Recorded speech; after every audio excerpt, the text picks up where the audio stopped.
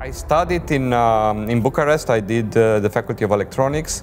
And then it was like a challenge to, let's say, to go abroad. You know, like I think it's a dream of many people.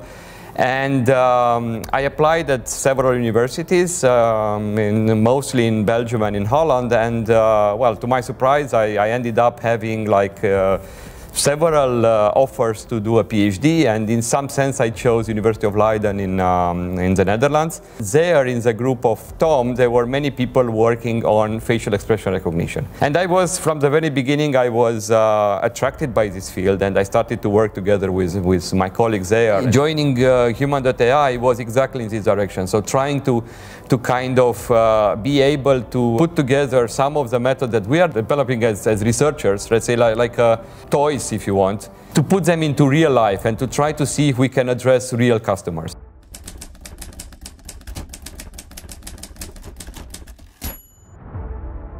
Humans has a big ambition of trying to put together, let's say, contribution for every single human. The starting point is that we are all having, without even realizing, we are all having some, let's say, our own DNA, our own contribution that we can put together. So the idea of human is to allow all these contributions to come together, and only together we can have a critical mass to produce an impact on the society. So what we do at the moment, we start with providing information from a particular human, and we are capturing his own digital DNA. So what does it mean? It means that we can capture the voice, gesture, the way of being, and so on. And we are animating a particular avatar that could speak, for example, in different languages, could also speak in different contexts. So we are animating this avatar, so you are the owner of this, let's say, particular information.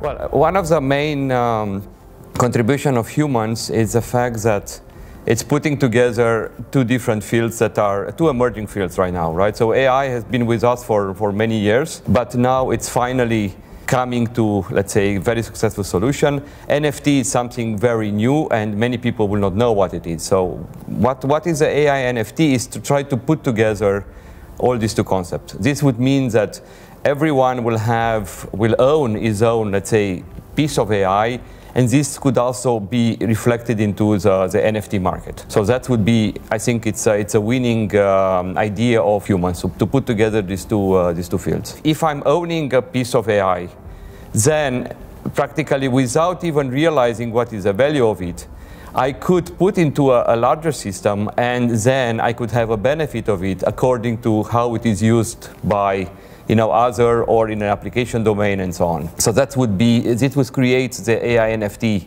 value.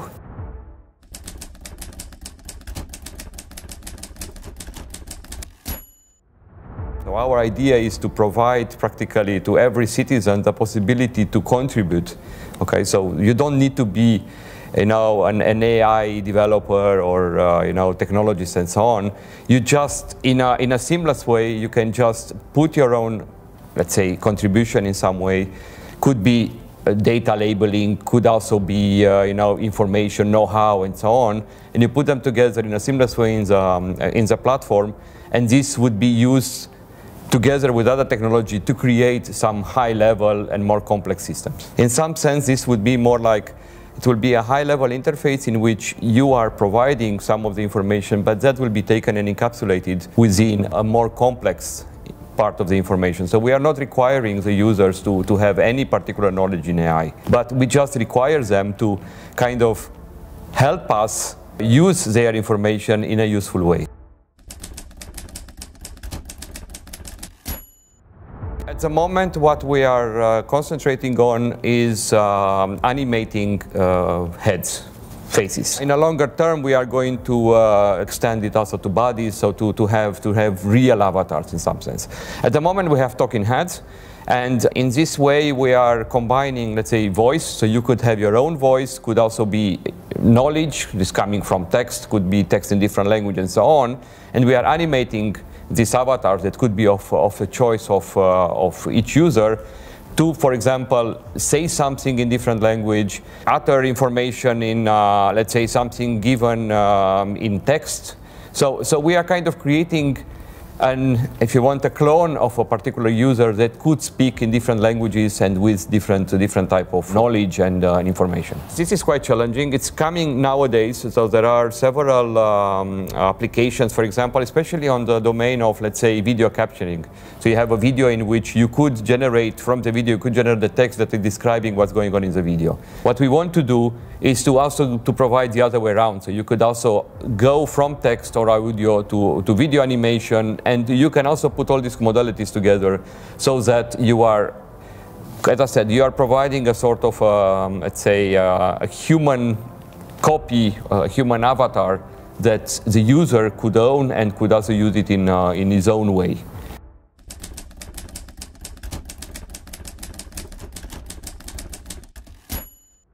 One of the products that we are quite in a mature stage at the moment is called TuVid. So practically what we want to do, it's going towards type of audiobooks. Okay, so imagine that you want to get some instruction of how to do things. Practically what you have some text, and then based on this text you could transfer it into a talking head that will read in different languages, with different voices, would read these instructions. And at the moment in TuVid, we do have contacts with several companies which are interested both in advertisement. There are some contacts also for, let's say, coaching in the sport domain. So there are a few very interesting applications. And as far as I know, this type of technology has been very well received in general by the market, because while there are some kind of very specific solutions, I believe our solution has the power to be generic and to be very easily customizable to what the user wants to do.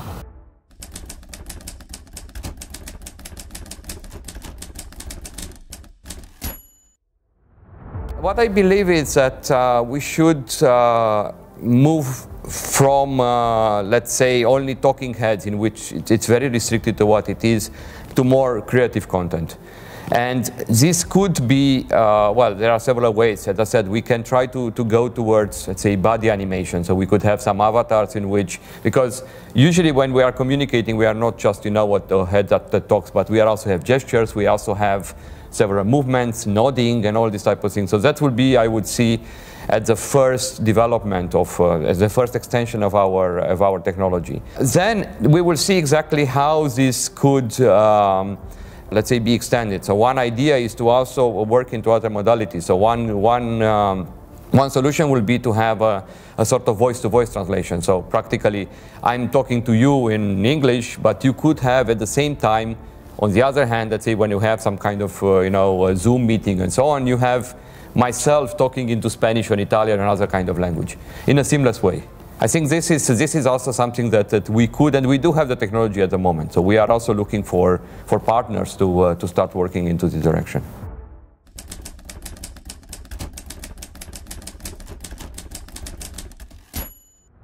This is something that we still have to decide, but for sure we will going to have some generic avatars that are going to live in the human ecosystem. We would also consider that the user can own his own avatar and can kind of plug it into the, let's say, our platform.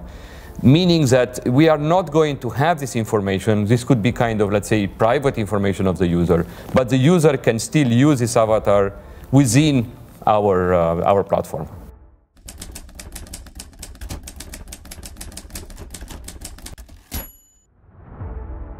Of course, we are using deep learning, and this is essential. This is very broad. For our creative technologies, we are using, of course, things like generative adversarial networks, autoencoders, and these are very powerful methods to, say, create natural interfaces and natural way of doing animation and cross-modal translation of information. Then on the machine learning part, I think it's one of the main bottlenecks that has been for many years was the fact of, let's say, missing label data. And in our case here, of course, we don't expect people to start labeling a lot of information. And in general, deep learning approaches would require a lot of label data. What we try to do is to use approaches like, trying to use unsupervised information as much as possible. So this means to benefit from unlabeled data. So even if you have the data but it's unlabeled, There is also an approach called self-supervised learning, in which practically the data, it's labeled by itself. So we are using some pseudo-labels to do training and then learn these models. At the moment, these are the main trends. Another thing that it's very common, and we will start using it, there are things, let's say, moving towards explainable AI. So let's say AI in general is not only a black box, and also quite very important, and is a big, let's say, at the moment, a big trend is to go towards trustworthy AI. I think this is quite important because people will need to trust this technology, right? So we are not abusing the information from people, also, privacy and so on. But we try to get the information, so to benefit as much as we can, without, of course, leaking out, private information and other type of things. So I think these are the main trends that we will apply. And this is, of course, it's very broad, but we are trying to apply these principles also in the Humans.ai technology.